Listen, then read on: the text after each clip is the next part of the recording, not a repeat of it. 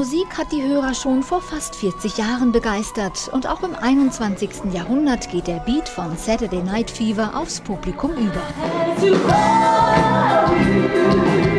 Das English Theatre in Frankfurt hat jedes Jahr zum Jahreswechsel ein Musical im Programm. Seit langem war dieser Klassiker geplant, den als Filmversion jeder mit dem Schauspieler John Travolta in Verbindung bringt. Die Rechte für die Theateraufführung zu erhalten, war jedoch gar nicht so einfach.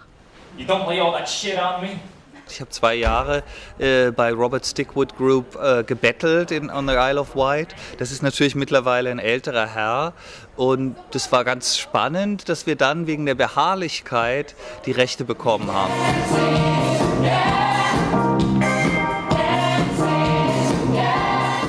Robert Stickwood entwickelte sich seit den 60er Jahren zum Mogul im Film- und Musikgeschäft. Der gebürtige Australier ist auch für die Filmversionen von Jesus Christ Superstar und Tommy verantwortlich.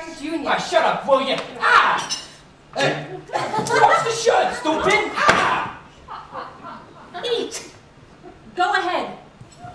I got more pork chops, more spaghetti. What do you mean you got more pork chops? I'm out of work. Yeah, well, as long as we got $1 left, we eat good in this house. Stickwood hatte die Bee Gees schon seit Mitte der 60er Jahre unter Vertrag. 1977 holte er die singenden Brüder, die damals schon Erfolg mit 2 Platin-Alben gefeiert hatten, für Saturday Night Fever ins Boot. 24 Wochen am Stück stand das Album dann auf Platz 1.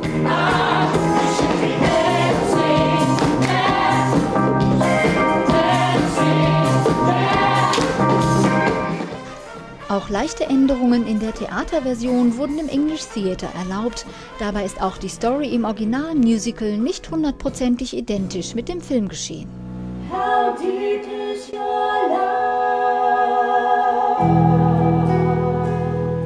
Es hat all die Songs vom Film, aber es hat mehr Songs. Es hat auch Songs, die die Bee Gees geschrieben haben, da war der Film schon raus, also das Musical ist 98 rausgekommen, da haben die also einiges geschrieben und andere Musik ist auch drin.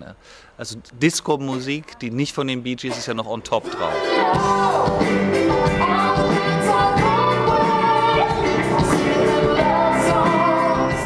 Dabei verzichtet diese Produktion auf eine Extraband, die sich der anspruchsvollen Musik annimmt. Die Rolle der Musiker übernehmen im English Theatre die Schauspieler und Sänger selbst.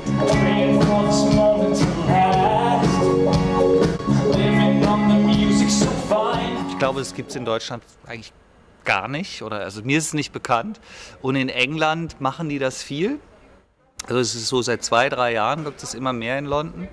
Das war eigentlich die große Schwierigkeit an der Produktion.